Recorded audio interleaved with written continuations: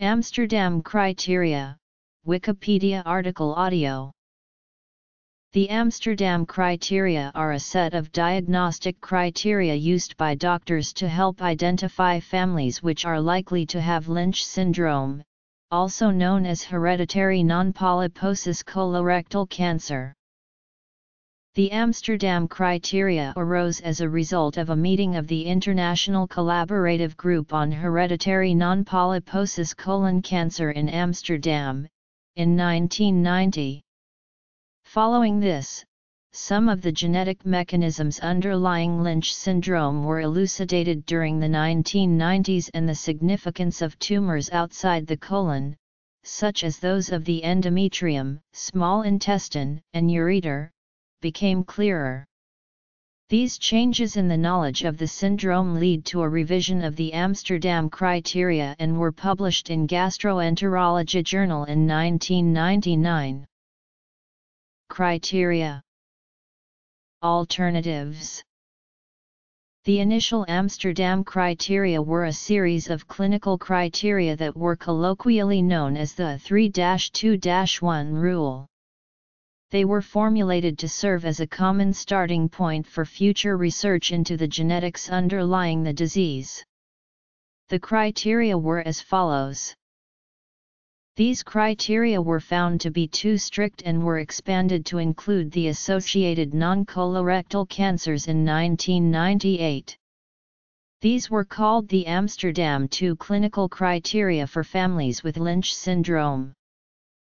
Each of the following criteria must be fulfilled. In 1997, the National Cancer Institute published a set of recommendations called the Bethesda Guidelines for the identification of individuals who should receive genetic testing for Lynch syndrome-related tumors. The NCI revisited and revised these criteria in 2004. The revised Bethesda guidelines are as follows. The revised Bethesda guidelines have been reported as being more sensitive than the Amsterdam 2 criteria in detecting individuals and families at risk of Lynch syndrome. 3 or more relatives with an associated cancer, 2 or more successive generations affected, 1 or more relatives diagnosed before the age of 50 years, 1 should be a first-degree relative of the other 2. Familial adenomatous polyposis should be excluded in cases of colorectal carcinoma. Tumors should be verified by pathologic examination.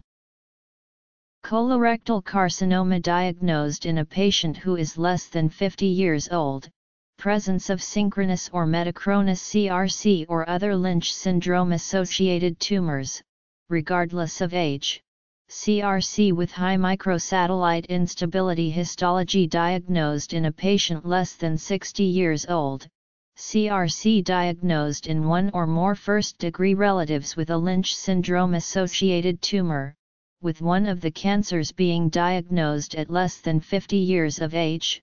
CRC diagnosed in 2 or more first-degree or second-degree relatives with Lynch syndrome-associated tumors, regardless of age.